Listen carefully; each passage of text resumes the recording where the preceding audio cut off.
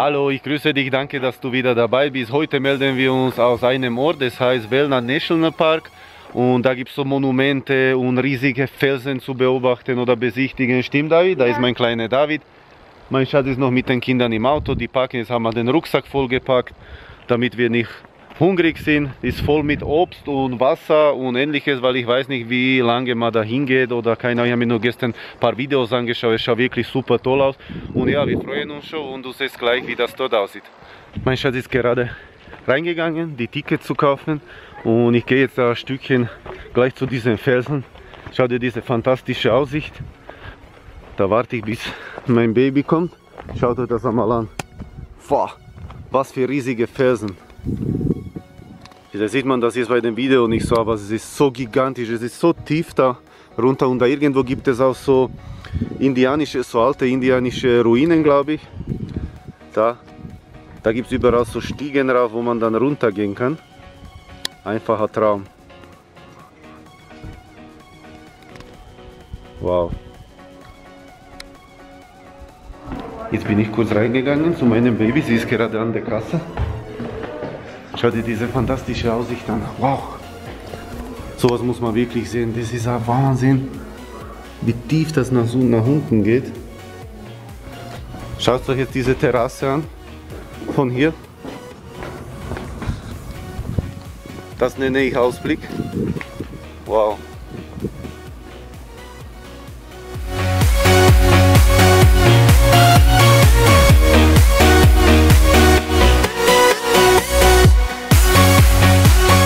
Wahnsinn, oder? Wenn man da steht, da unter mir 300-400 Meter, diese traumhafte Aussicht und da kannst du vielleicht sehen, da ganz hinten gibt es überall so Stiegen mit Geländer und da kann man überall durchgehen.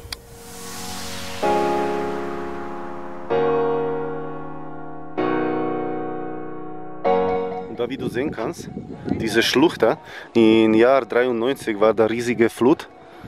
Wahrscheinlich hat so viel geregnet und habe ich vorher Bilder geschaut, das war Wahnsinn.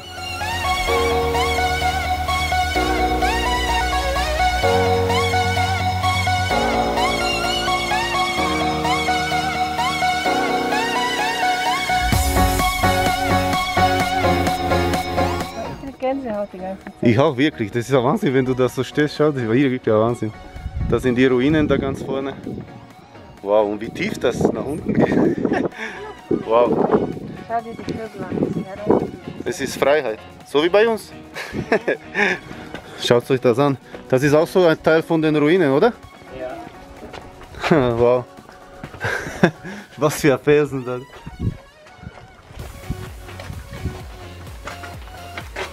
Schön, wirklich. Super gemacht.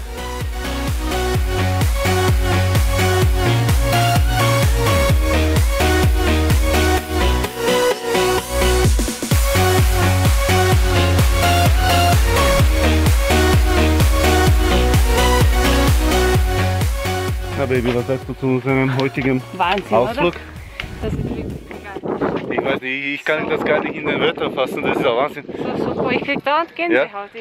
Weil das ist so gigantisch alles, ja. Wahnsinn, das ist so riesig. Du schaust hin und, ja. und denkst dir, wow. Wirklich, Wahnsinn. Das Gefühl, ja, da ist auch was ganz oben. Wow. Wahnsinn. Wow. Schau mal. Da war früher Wasser. Meer und Wasser. Was war hier? Wasser. Früher. Ozean. Achso, das war Ozean hier früher. Ja. Das war alles unter Wasser. Ja, das sieht man auch da auf den Felsen. Wenn man so genau hinschaut, oder? Ja. Wahnsinn. Sie vorstellst, dass hier früher Wasser war, oder?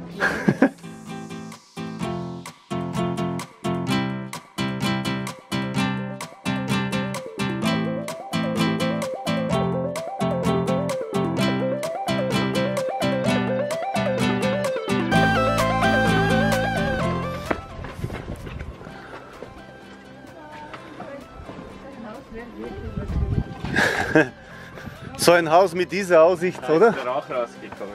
Ah ja, da ist der Rauch rausgekommen, wirklich Wahnsinn.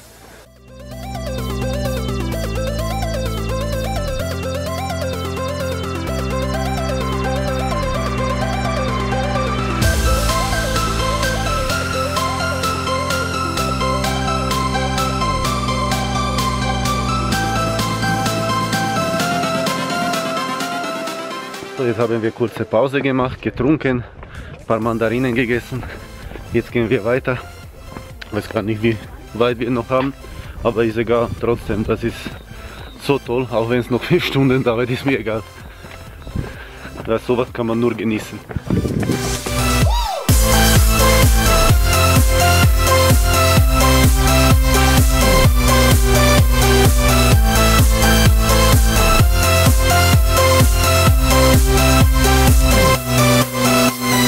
Life.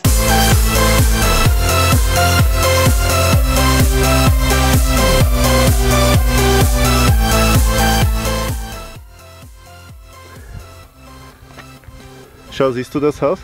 Da hinten, von da sind wir gestartet. Traumhafter Blick von da, oder? Schau, wie tief das runtergeht. Wahnsinn. So, Matje, probieren wir, ob da Echo ist. Oh! Wow! Hallo! Super! Hallo!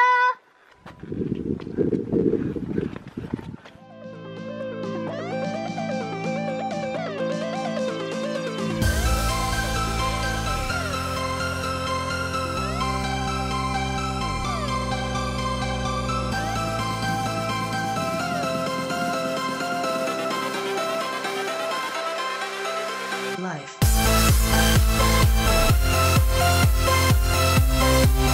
Hallo André! Bei dem Echo, was hast du mir vorher erzählt? Die tun, einer ist auf der Seite und einer dort und durch das Echo hören sie das dann. Dass sie sich verständigen vielleicht, beziehungsweise früher haben sie sich so verständigen können. Hm? Ja. Ja, kann schon sein. Sein! Sei, komm weiter! Ich komme! Okay! Wow, und auf diese Distanz. Wahnsinn, du hast mich tatsächlich Boah. Wahnsinn. So, Schatzi.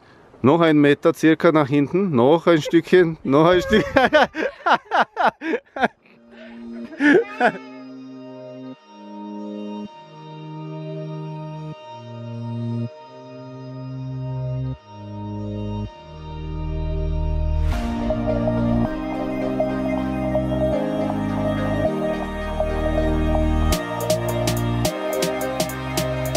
Kinder und mein Schatz tun gerade picknicken. Ich habe eigentlich gar keinen Hunger. Ich habe hier noch gesehen, da gibt es eine Aussichtsplattform. Will ich dir gleich zeigen. Wow. Das ist schon fantastisch, wirklich. Schau dir das an. Boah. Schau da nach unten. Wow. Das hat sich voll ausgezahlt heute, dieser Ausflug. Und da sind wir noch nicht fertig. Jetzt kommt eine zweite Route. Ich glaube, die ist irgendwo durch den Wald oder so. Muss man uns später noch mal anschauen. Schön, wirklich wunderschön. Da kann man sehen, Rest der Family tut schon picknicken. Das ist so schön hier. Schau, da ist die Schlucht da unten. Da ist überall so Tische, wo man picknicken kann. Einfach perfekt.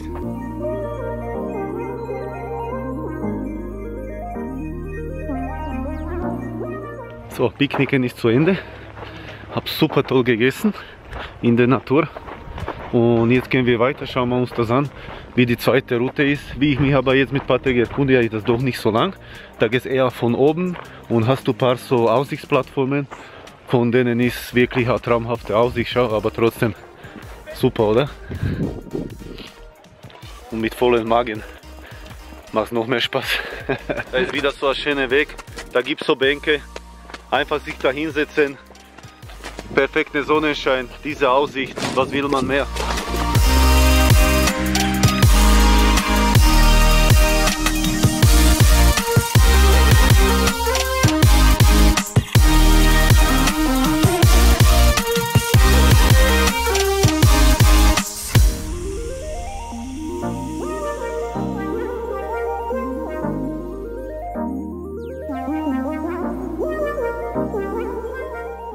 Und hat es dir gefallen, David? Ja.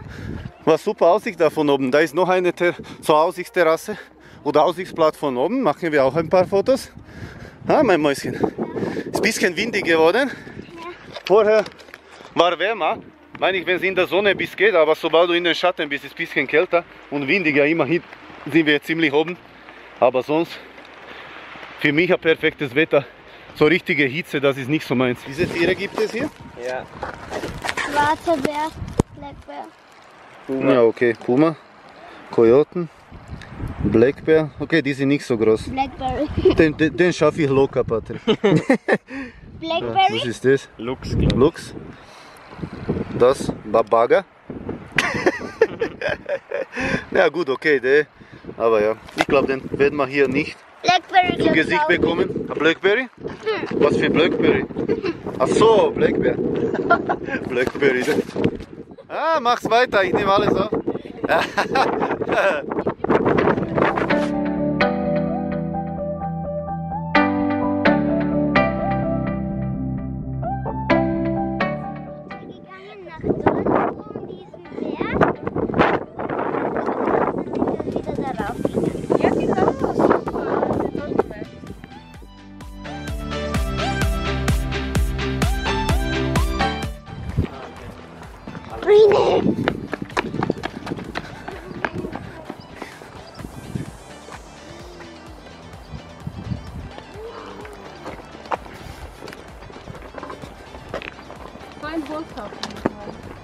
Was für ein Holzhaus? Ein Steinhaus. So groß? Na, ein bisschen größer. Und so ohne Dach, so wie das hier steht. Okay, Baby, kriegst du. Das habe ich jetzt aufgenommen. Das kostet nicht viel. So, wir haben jetzt auch die zweite Runde hinter uns. Jetzt bin ich wieder bei einer Plattform. Das ist aber schon in der Nähe von unserem Auto. Da ist die Family.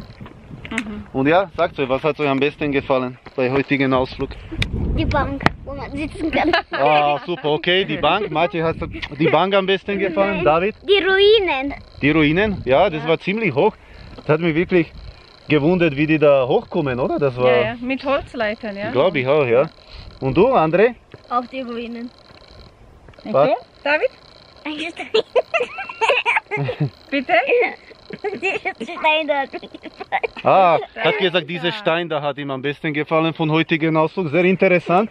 Patrick, wie hat der Grizzlybär am besten, mit dem ich gekämpft habe? Der Yeti. Mir hat der Yeti am meisten gefallen. Ah, ja, der Yeti, der war auch nicht schlecht. Mir ist auch Na, aber im Großen und Ganzen war wirklich wahnsinnig Super. schön. Ich kann da immer noch nicht irgendwie genug davon bekommen, weil Ja, ist wirklich super. egal von wo du hinschaust, in welche Richtung, diese riesige Schlucht da unten, und dann siehst du von ganz Weitem, wo wir vorher waren, diese ganze Wege, und wirklich ein Wahnsinn. Weil eigentlich um diesen Berg da sind wir rundherum gegangen, eine Runde, und jetzt sind wir ein bisschen da von oben spaziert und ist wirklich ein Traum. Und du, Baby, was hat dir am besten gefallen? Ich selbstverständlich, oder? Natürlich.